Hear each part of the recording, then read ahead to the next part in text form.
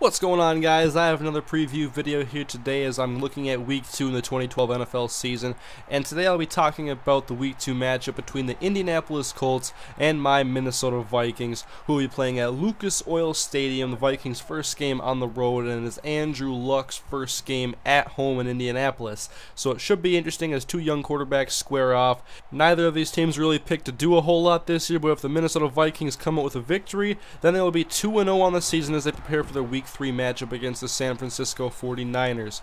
And so I did watch the Vikings game, of course, last week against the Jacksonville Jaguars, and Christian Ponder started off pretty slow and shaky like he did last year. He looked a lot like 2011 Christian Ponder, but he turned it around. He started setting his feet more. He had time to throw the ball against that good Jaguars defense who was without Darryl Smith and Derek Cox, and Ponder threw very well in that game, 20-27 for 270 yards, and largely aided by Percy Harvin and his run after the catch ability, both with his agility, speed, and his strength.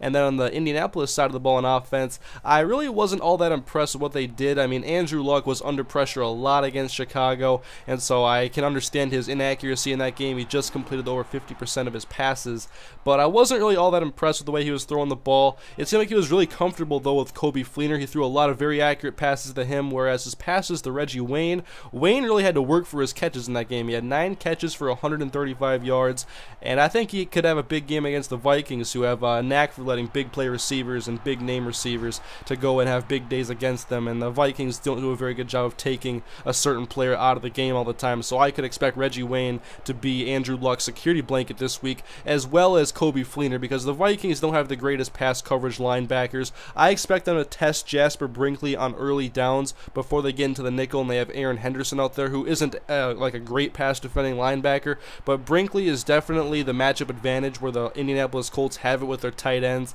with Coby Fleener, and I expect him to get a lot of targets this week. Him and Reggie Wayne were the two leading receivers last week, with 135 yards for Wayne and 82 to Fleener.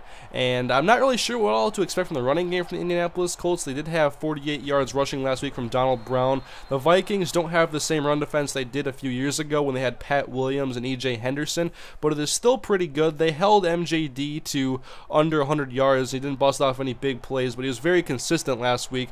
But Donald Brown is obviously not an MJD, and so I can see the Vikings having a good day against the Indianapolis ground game and making this offense more one-dimensional. And a lot of what this game is going to come down to is Andrew Luck versus the Vikings pass rush and secondary. Now, last week, Eugene Monroe silenced Jared Allen, not even a tackle on the day. He did have a sack that was called back after an offsides penalty. Jared Allen thinks that he was not offsides, but it looked very close to me. And so I expect Jared Allen to try to go out this week and really make more of an impact, but I would also watch out for Brian Robinson, who was a very underrated defensive end, and he played well last week. He didn't get any sacks, but he was getting some tackles, and he did a pretty good job on the day overall. And Chad Greenway had one of his better games in a long time. I thought he had a down year last season, but he started off hot this year with 13 tackles total in week 1. He also had a couple of pass deflections down the road in that game in the fourth quarter. And I want to see how the Vikings do in pass coverage this week. They looked very much like in past years last week against Blaine Gabbert. A lot of open throws that Blaine Gabbert was able to take underneath. No real big plays down the field other than that deep pass to Cecil Shorts. And speaking of that play, Cecil Shorts beat Chris Cook, and Chris Cook got beat a couple of times last week, but I expect him to step up this week against Reggie Wayne, or I'm hoping he does at least. I'm still not sold on him. He looked pretty good last year, a little shaky last week. I thought he had his head turned around too many times and he wasn't eyeing the football and wasn't able to make any plays on the ball. I think he may have had a few deflections recorded last week, but the plays he got beat on show that he still has some things to work on if he wants to be the Vikings' #1 cornerback.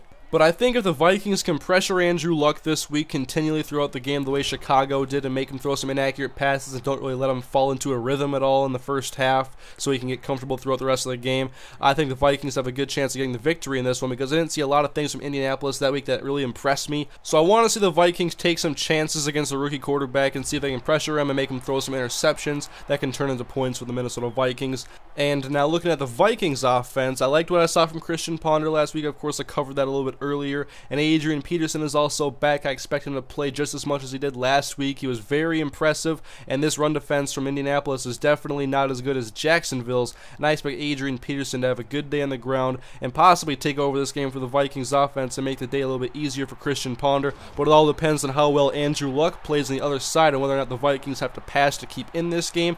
And I also want to see what type of team the Vikings play as this week, because they're definitely a better team at home, but if they can come out to a hot start against the Indianapolis Colts and we get a turnover early, or they can just establish a solid drive when they get the football in the first quarter, I think the Vikings could come away with a victory in this game, and I expect them to. I'm predicting a Vikings victory this week by a score of 30-20, because I'm not really big on Indianapolis' defense, and I think the Vikings have a much more balanced offense this week, and Adrian Peterson can cap off some drives and score some touchdowns in the red zone, just like he did last week. And I'm also watching for the Vikings to spread the ball around and hopefully get to some more targets other than Percy Harvin this week, because I know the Colts are going to be going after him.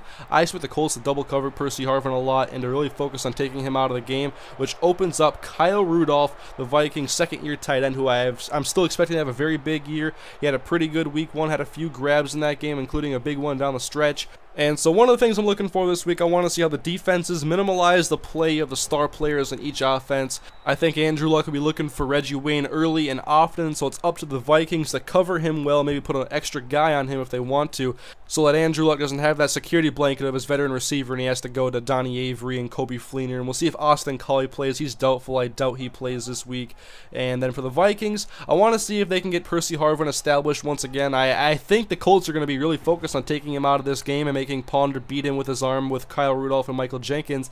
And Jenkins and Aromashadu actually played very well last week. Jenkins had 3 catches for 45 yards and Aromashadu had 3 catches for 61 yards.